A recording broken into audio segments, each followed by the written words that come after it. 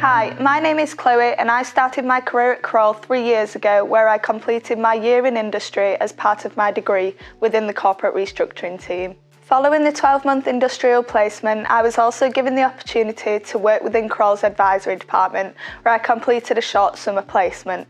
Last year, I rejoined Kroll as a graduate, but this time permanently within the advisory team. I studied accountancy and finance at university, and after working within both roles, I felt the advisory team was better suited to my long-term personal goals.